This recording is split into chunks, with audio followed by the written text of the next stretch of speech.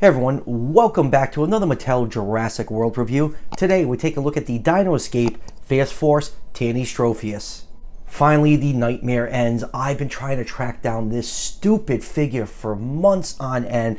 No luck. A lot of collectors are having problems trying to find this figure.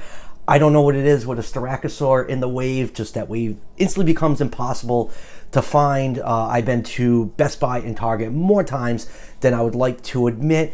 So at the very beginning of February, I pre-ordered the entire case from Entertainment Earth as a backup plan. The other day, it finally shipped, which means I can stop running the stores for the time being until, Dominion figures release. So, got home today, had a whole fresh case of these Fast Force waiting for me. It comes with one Tanystropheus, two Styracosaurs, one Monolophosaurus, and two Mashiacosaurus. I have most of these figures. I actually needed the Mashiacosaurus, so I was okay getting the wave.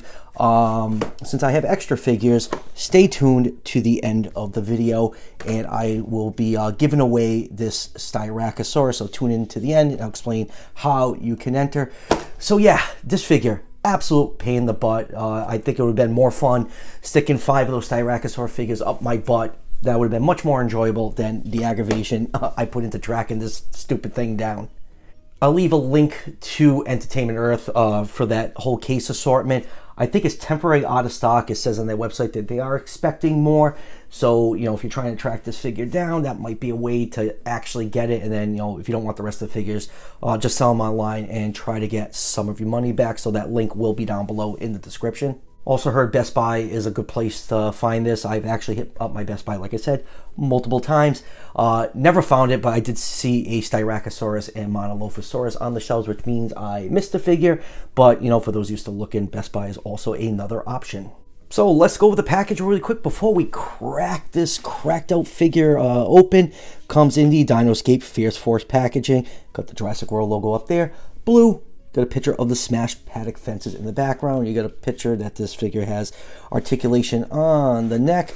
Spinning it around, you get a nice picture of how the Fast Force action works on this Tanny. Here are the figures in the wave, which I already showed you. So enough about the packaging. Let's get this thing up on the turntable and take a closer look. And now let's start with a nice 360-degree view of this goofy-looking figure. Now, Tanystropheus is a mid to late Triassic reptile. It is not a dinosaur. It was possibly semi-aquatic, and this is not the first appearance of the species in the Jurassic franchise.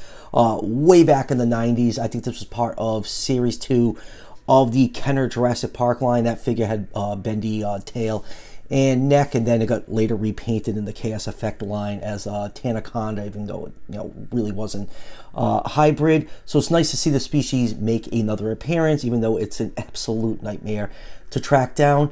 If you've been watching my reviews on Dino Escape, it's been a lot of peaks and valleys with this line. Some figures are great, some are okay, but the paint apps are all over the place, and seriously, the paint apps on this figure I think are absolutely awful. They're very uninspired. Just the front part of the figure is painted, and it's just like not a coherent looking color scheme on there. Mattel can do better.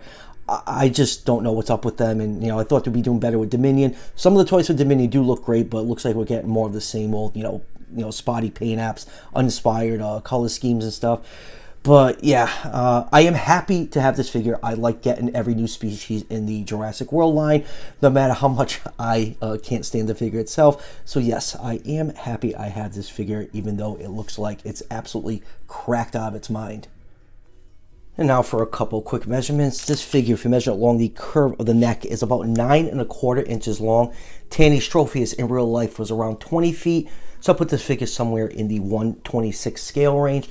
Now the neck alone on this figure is 5 inches long. The body is 4.5 inches. Tanystropheus in real life, the neck was actually longer than the body. So in that respect, Mattel actually got that part of the figure correct. So let's zoom in and take a look at some of the finer details on this figure, starting with that goofy looking noggin. This is definitely one of the more cartoony looking species Mattel has done. Like I said a couple times, peaks and valleys with them. There's some great figures and there's some bad figures. And Oh, this thing, only a mother can love that face. Look at the eyes. This thing looks more strung out than me at a Vegas bachelor party. Let's talk about those teeth. They look like giant ice cream cones hang out of the mouth. The teeth should be a lot smaller. This thing probably preyed on fish, and it just looks absolutely ridiculous looking with those giant oversized teeth. Inside the mouth, it is painted in pink. You can see the tongue is painted and the roof of the mouth, back of the throat, and the gums are painted. The head's so small my camera does not like to focus in on it. Here's a view of it from the top, and we already looked at it from the front. And then going down the neck, it gets a little bit thinner before it gets a little bit thicker. That's to accommodate the joint right here. And when we get down to about the halfway point, you get some spikes that start to come out that end at the base of the neck. Most of the neck is mostly done in white. You do have a little bit of blue paint right here, and then it transitions into a semi-coherent pattern on the neck and around the shoulder area. I will say the sculpting and detail on this figure is actually pretty nice. One thing I will give Mattel credit for, their sculpts are getting more and more detailed. Paint apps, not so much, but the way the body is and the hands are sculpted, it kind of reminds me of like a Komodo dragon's body, and it has some really nice details. I have some nice folds and wrinkles, a lot of nice fine scale detail. You have some larger scales above the shoulder blade going down to the front arms. You can see the toe claws aren't painted. There's barely any paint on this figure. Turn it over on the underside, you can see some nice finely sculpted scales on the bottom. Here is the scan code for those who want to scan this figure into the fax app. Same thing with the hind feet. Toe claws are not painted in, but like I said, lots of nice scale detail all over this figure. You have a very, very tiny tail with some nice folds at the base and some more of that really, really fine scale detail. Do have a little bit, some wide hips, some junk in the trunk on this figure. So now that we went over the details, let's go over articulation. Now, as far as articulation is concerned, this figure actually has a decent amount of it. It's probably the most articulated Fast Force Savage Strike figure ever made. We already went over the mouth, but the mouth can open that far and close, and you do have a joint right here. There is a hinge joint. It lets the neck look down and look up a little bit, and you do get some nice rotation. Now, one thing about these joints, they're really tight and they're small, and if you're forcing this thing around, you will break it. That's another thing I can see driving up the value of this figure is the neck joints breaking, and trying to find a complete one in the future. Going down to the midpoint of the neck, you do have another joint. Now, this one's a little harder to get working. That's because this part is cast in white plastic, and this is painted right here, and they actually put paint on the joint. So I had to heat up a little bit with a hair dryer, but now they did that, you do get some nice motion with that, and you can do 360 degrees with that joint. Like I said, they're really tight.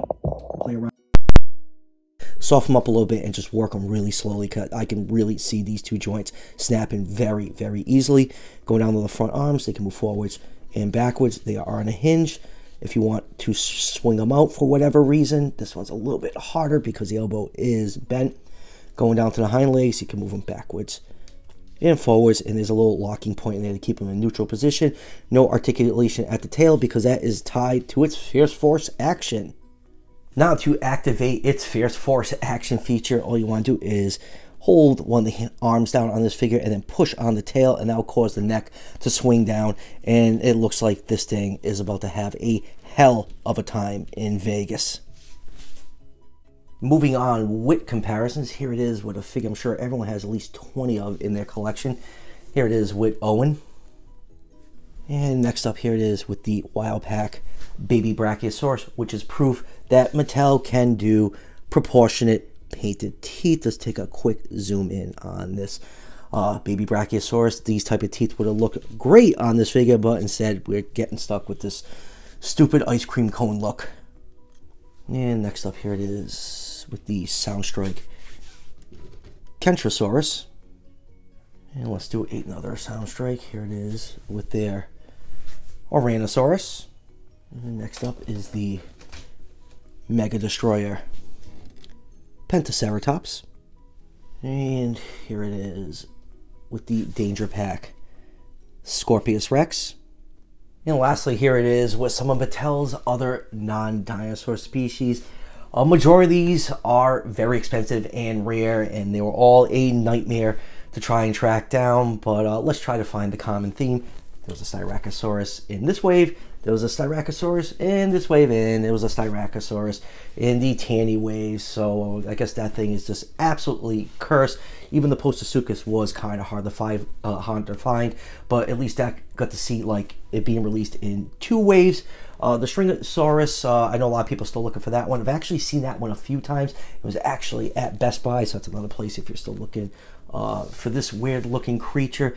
So yeah, I don't know what it is. Mattel really seems to hate prehistoric reptiles. It's every wave that any of these species show up in, they're just an absolute pain in the butt for collectors to get their hands on. But at least we're getting a new, I think we're getting like 2 or 3 Dimetrodons with Dominion, but it's not the same mold as the old Dino Rivals one. And I'm sure the Scutosaurus in some form will make another appearance, and I'm sure Postosuchus will. You know, Mattel's repaint happy, but man, they don't like repainting these figures for some reason. So good luck to anyone that's still trying to track these down. So final thoughts on the Tanystropheus. If you couldn't tell during this review, I am not a big fan of this figure. I just feel like it was poorly executed. The head sculpt is absolutely goofy and weird looking. Those giant oversized teeth, those cracked out eyes, a very cartoony looking figure. But you know, in the end, you guys really don't care what I have to say. It's a new species to Jurassic World. Everyone wants it. It's an absolute nightmare to try to track down because for some reason Mattel hates us, and that's why they throw Styracosaurus in waves to just drive us absolutely crazy. So hopefully some of you have an easier time trying to track down this figure. I'll leave that link to Entertainment Earth down below in the description. Hopefully get more of those full cases in, and keep hitting those Best Buys. I see a lot of people online saying they have a lot of good luck finding it there. It's always tough when we get to the end of a line. You know, this is the last wave in Dino Rivals, and we're, you know, a couple weeks away from Dominion toys rolling out. So stuff near the end always becomes very hard to find. So I wish you all luck trying to track this goofy, ridiculous looking figure down. So now for those of you that hung around to see how you could win your Fifth Force Styracosaurus figure, here it is right here. All you need to do is comment down below using the hashtag Tanny in Las Vegas. This contest will run to March 29th. I'll select a winner at 7 p.m. Eastern Time. Only 1 entry per person. If you use the hashtag more than once, you will be automatically disqualified. Unfortunately, it's only open to U.S. residents because shipping is absolutely crazy right now with the prices of gas and everything. So I'm only going to limit it to those of you in the U.S. I'll leave a more detailed description of the rules down below in the description. So that will do it for the review. As always, if you're enjoying the content on this channel, show your support by hitting that subscription button just below the video. Each subscription helps out the channel tremendously and is greatly appreciated. And I'll see you guys for the next one.